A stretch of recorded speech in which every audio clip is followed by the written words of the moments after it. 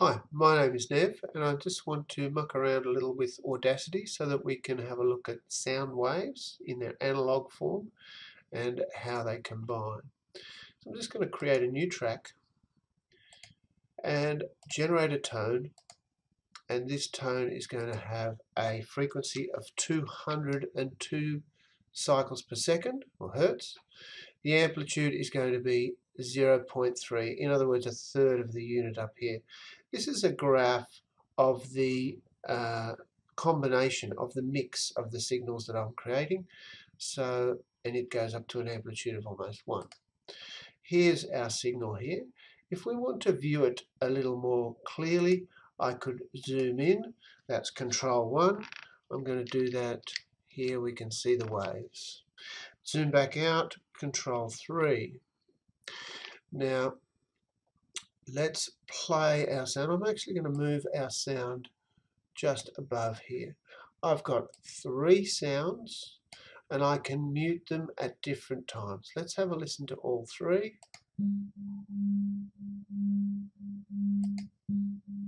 You can hear the beating. I'm now going to mute them, and let's see, there's a long beat and a short beat. That's the long beat. Take that out, that's the pure 200. And here's the 200 and 202.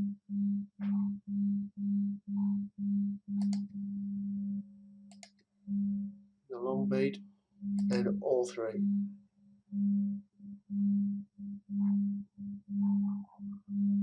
Okay.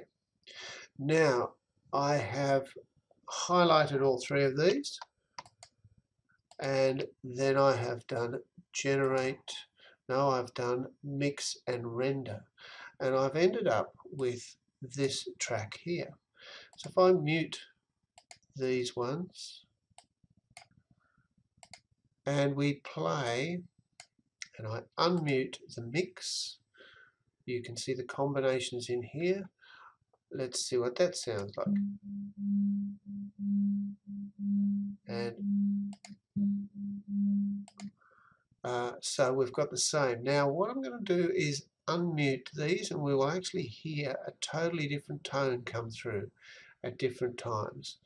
And the reason we're doing this is just so that you can experiment here with Audacity yourselves and create different sounds, different frequencies, and hear what the combinations do.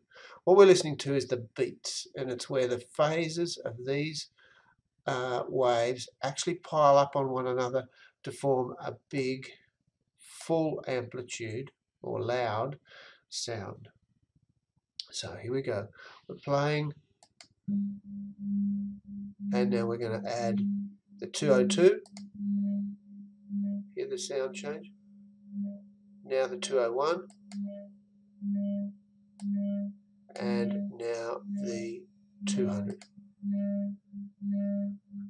And I hope you found that of interest.